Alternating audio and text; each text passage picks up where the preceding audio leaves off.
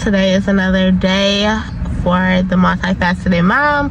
I thought today was gonna go differently than how it's going, but that is okay. I am supposed to be going to the apple orchard today with the girls. Or actually, no, not apple orchard, pumpkin patch. I'm meeting my friend who lives here and her daughter, and I was supposed to go to the gym, then go back home, get ready, but it was an hour away, so I was like, I'm just gonna go to my favorite restaurant, which I'm about to show y'all. I low-key don't even know how to pronounce this place, but the food is on point. Chef's kiss. It is a soul food restaurant, and I just feel like it gives grandma's cooking. Oh, Lila waking up from her nap.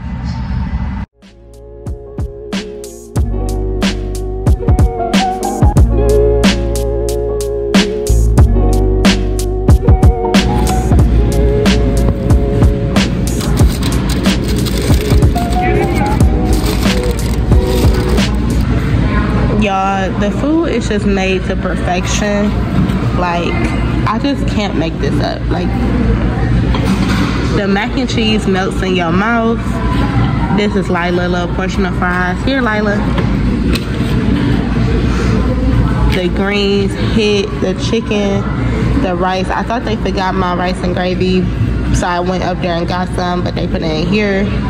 My bad. I thought it was supposed to be under here, but 10 out of 10, y'all.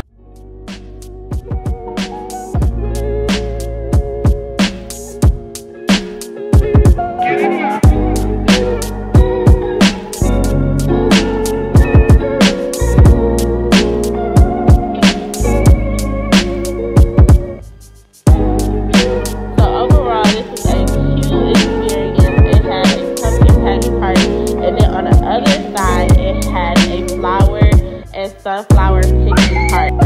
We pretty much let the girls just walk freely. They burned a lot of energy, and they were picking the flowers, and we cut them. I still kind of let Lori cut them a little bit because she's getting older, so she needs to learn how to operate scissors. But anyway, the experience was a 10 out of 10. I just think the whole place entirely was a little overrated, but I also am comparing it to Michigan pumpkin patches, which I think those are top tier. But overall, 10 out of 10 experience, and I definitely think you should take your kids. This was fun, and I just think it's important to take your kids to do different stuff that gets them in their own zone.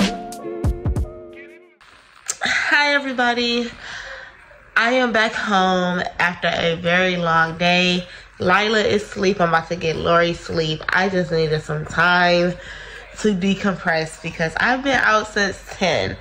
However, I have some unboxing to do of some Amazon packages, and I have something special in my Amazon package. So make sure you like and subscribe to my YouTube channel, because my next video I will be doing an unboxing of my new little gadget that I'm so excited for.